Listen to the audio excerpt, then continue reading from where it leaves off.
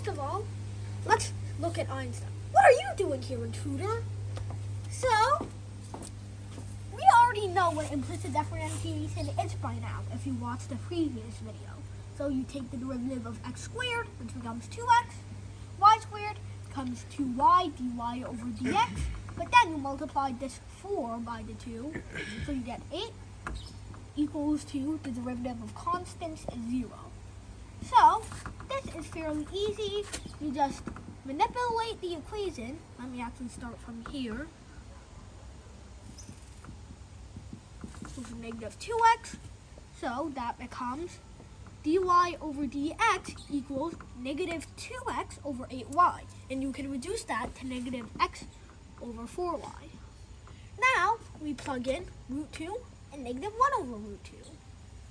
So, negative root 2 over negative 4 over root 2.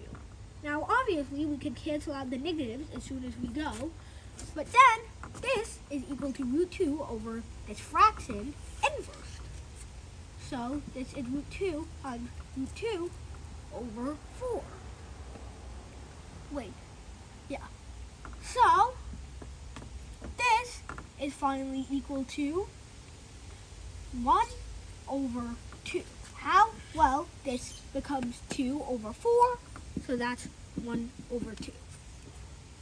Alright, now to find the tan line, we have y minus y1 equals m times x minus x1.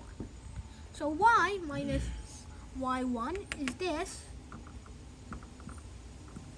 equals m times x minus x1.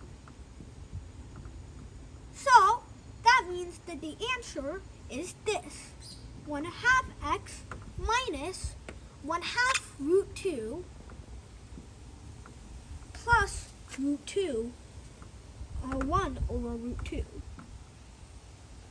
Or, in other words, 1 plus root 2 over root 2.